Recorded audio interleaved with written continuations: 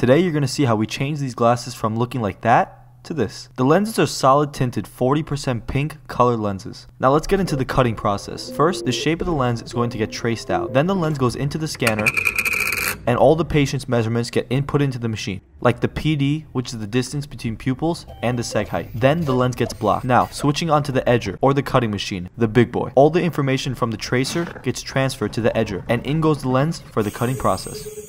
This lens is going to get milled and polished. Milling is when the lens gets cut into 4 little sections, so this way there is no slippage during the cutting process.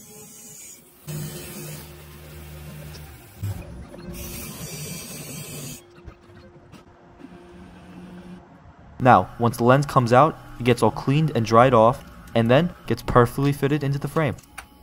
These glasses came out looking beautiful. We loved making them, and we hope the patient enjoys their new pink prescription glasses.